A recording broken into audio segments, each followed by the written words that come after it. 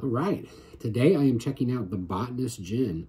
The thing I love about this gin is that it's made on Islay at the Bruichladdich Distillery, where a lot of nice peated whiskey comes from.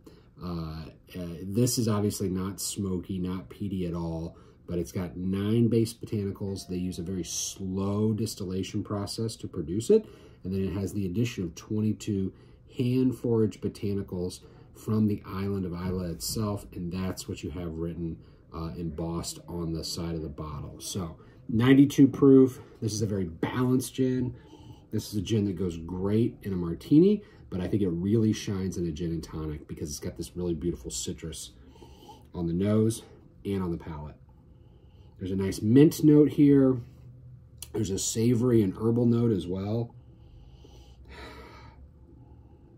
Let's take a sip.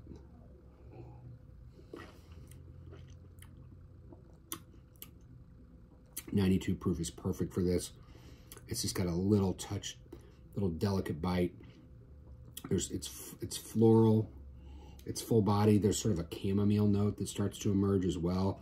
It pairs really well with citrus. So if you're doing a martini, I would say a twist and not an olive.